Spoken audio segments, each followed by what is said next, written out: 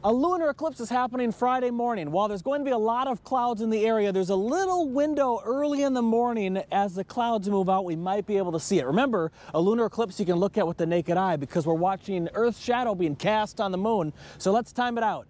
All right, so early in the morning on Friday is when you can see the eclipse. If we have clear skies, let's time it out. The eclipse will begin at 2:18 in the morning.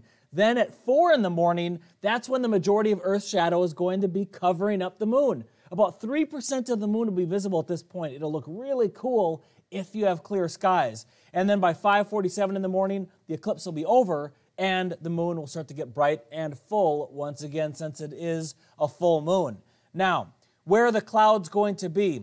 Well, by 2 to 3 a.m., the areas in red are all going to be blocked with cloud cover because of that cold front that's moving in. After the front moves through and moves out, then we'll see some clearing. So what does it look like around 4 o'clock in the morning? Well, there's some clearing starting to happen, maybe across the Middle Peninsula, maybe for the Eastern Shore, maybe for parts of the peninsula in Williamsburg, and this is at the time when it's at a maximum eclipse. So it'd be a good time to look. But for much of the Hampton Road cities on the south side and in North Carolina, I don't think we're going to see much from this eclipse as the clouds will likely linger until it ends. So we may be missing out. We'll see what happens with the clouds. If you want to get up early enough and take a look, all you have to do is look for the moon. It's easy enough to spot that. Happy viewing!